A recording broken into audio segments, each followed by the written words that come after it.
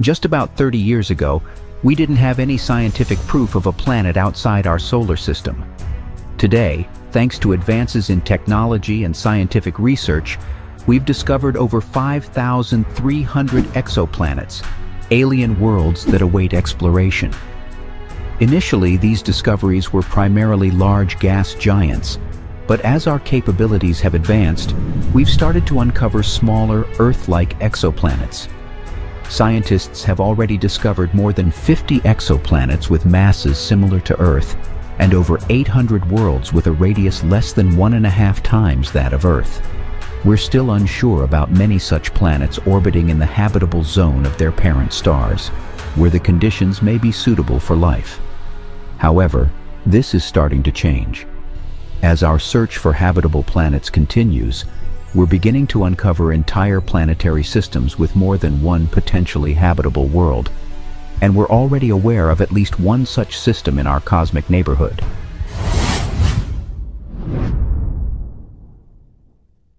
Our Milky Way galaxy is home to numerous compact systems that are centered around stars similar to our Sun.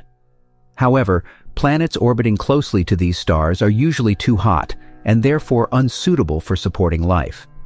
But when it comes to colder, fainter stars, the habitable zone around such stars is much closer.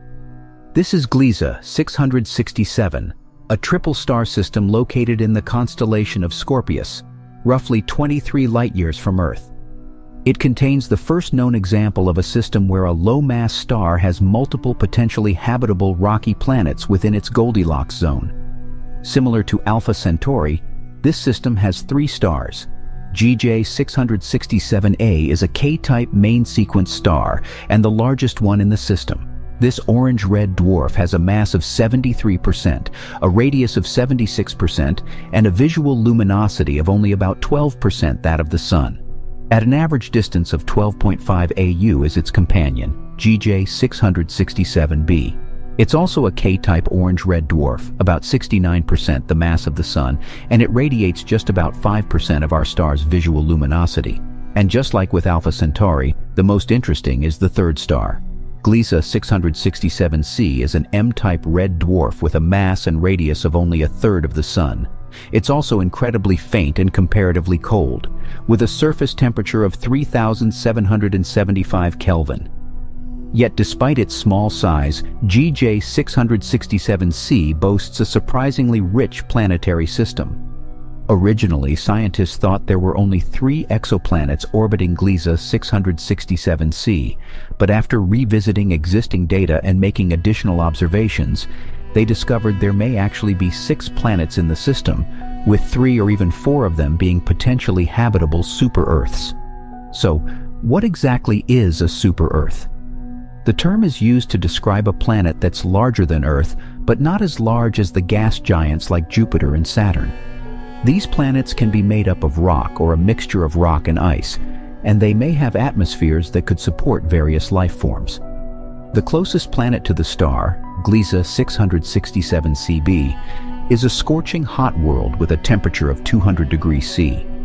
Being the most massive one in the system, about 5.5 times that of Earth, this exoplanet probably has a very thick atmosphere and orbits its host star in just 7 days. The 3 potentially habitable planets in the Gliese 667 system are all located further away from their host star, and they all have masses between 1 and 5 times that of Earth, making them excellent candidates for habitability. Gliese 667cc, the next closest planet, orbits on the inner edge of the star's habitable zone. It has a mass of about 3.8 and a radius 1.8 times that of Earth, and its year lasts just 28 Earth days. With an Earth similarity index of 0.85, it is often referred to as the holy grail of extrasolar planets. Because of the low energy output, the habitable zone around the red dwarf GJ 667c is located very near to the star, ranging from 0.11 AU to 0.23 AU, and is entirely contained within the orbit of Mercury. In comparison, Earth is located about 1 AU from the Sun. Our planet would be an ice world if it orbited star C at that distance. GJ 667cc orbits its parent star 8 times closer, at approximately 0.12 AU, revolving around the red dwarf every 28 days. Because of such proximity, the exoplanet is likely to be tidally locked to the star, with eternal day on one side and eternal night on the other. Dramatic temperature differences between the two sides could significantly impact the global climate of the exoplanet. Gliese 667cc receives about 10% less light than Earth does from the Sun. But since most of the light it receives is infrared, the planet gets about the same amount of energy as our planet does from the Sun, which could help retain water on its surface and result in a climate similar to Earth. Because scientists don't yet know for sure if the planet has an atmosphere, and if so, how thick it could be, it's impossible to predict the exact surface temperature on Gliese 667cc. If the planet does have an Earth-like atmosphere, it would transfer heat and equalize temperatures across the entire planet with a comfortable 30 degrees C on the night side. Living on such a planet would indeed be a much different experience. GJ 667cc receives faint reddish light from its star. The other two stars, Gliese 667A and B, are located at a distance of about 230 AU, much further than the distance between Pluto and the Sun, and outside the planetary system. However, the two other suns would still be seen as a pair of bright stars visible in the daytime, and at night they would shine as bright as the full moon. And our Sun would appear as a distant star. Unfortunately, the nearby red dwarf is known to emit flares or intense bursts of radiation, and energetic particles up to 1,000 times stronger than flares on our Sun. This could be problematic for any potential life on the surface of Gliese 667cc because the planet is located close to its flaring host star. And the strong magnetism of the red dwarf may cause star spots that can reduce the energy output of the star by up to 40% for months, which, combined with the lack of ultraviolet light emissions, would be another issue for the formation of life as we know it. Living on Gliese 667cc would be nothing like what we're accustomed to, largely due to its massive size. The increased mass of the exoplanet implies a different gravitational acceleration on its surface. Since this world is rocky, gravitational acceleration could be up to 60% higher than what we experience on Earth. A person weighing 75 kilograms on Earth would weigh approximately 120 kilograms on Gliese 667cc. Moreover, a planet with a higher mass can retain a more massive atmosphere, leading to higher atmospheric pressure at the planet's surface. If it has an atmosphere similar to Earth's, the atmospheric pressure would only be a few times higher. But if the exoplanet has a Venus-like atmosphere, the pressure could be several hundred times greater, equivalent to the water pressure several kilometers deep in Earth's oceans.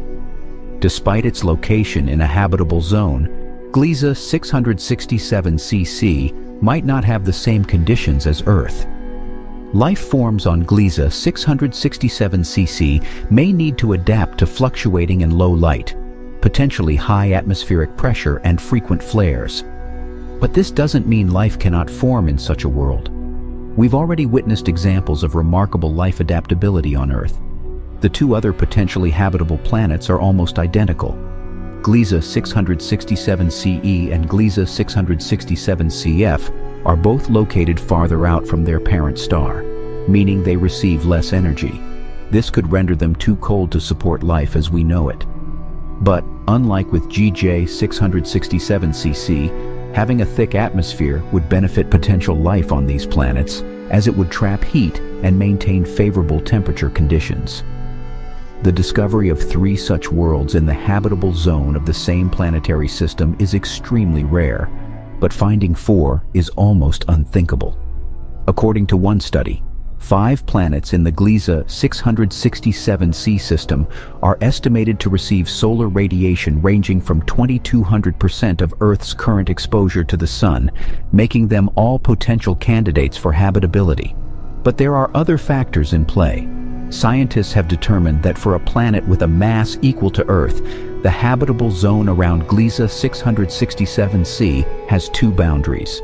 The inner boundary lies between 0.095 and 0.126 astronomical units from the star, while the outer boundary lies between 0.241 and 0.251 AU. Any planet orbiting within these distances from star C may be able to sustain life, as it would offer the right conditions for liquid water to exist on its surface. If a planet is too close to its star, the heat will cause water to evaporate and escape, rendering the planet uninhabitable.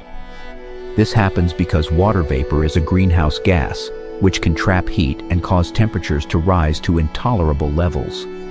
Only the planets at the inner edge of the habitable zone with a larger mass are more resistant to the moist greenhouse effect. On the other hand, if a planet is too far away from its star, like the outermost Gliese 667g, it risks becoming covered in ice. While gases like CO2 can warm the planet and prevent this, too much CO2 can actually cool the planet down by reflecting light away. So there's a limit to how much CO2 can help warm a planet. In 2013, astronomers announced that Gliese 667c has a minimum of 6 planets, with the possibility of a 7th planet, designated as GJ 667ch. Although highly controversial, this exoplanet could be the smallest one found so far around star C, with a mass of at least 1.1 times that of Earth, and is located just between the planets C and B. Due to its mass and proximity to the parent star, 00893 AU, planet H would likely be too hot for any life to form. But planets F and E are confirmed to orbit in the habitable zone, and although the estimated location of planet D is outside the outer edge of the habitable zone, its orbit remains uncertain. This means Gliese 667cc, CF, CE, and possibly even CD could all be potentially habitable worlds. The discovery of densely packed planetary systems around M-dwarf stars, like Gliese 667c, suggests the existence of numerous populations of planetary systems out there, each with several potentially habitable planets. And since M-dwarfs account for more than 70% of all stars in our cosmic neighborhood, the number of such promising planetary systems in our galaxy is likely to be significantly greater than ever thought. Instead of searching for a single potentially habitable planet among 10 stars, scientists can now focus on one star to find multiple Earth-like candidates. As we develop new and advanced telescopes, our ability to uncover the mysteries of the universe is growing exponentially.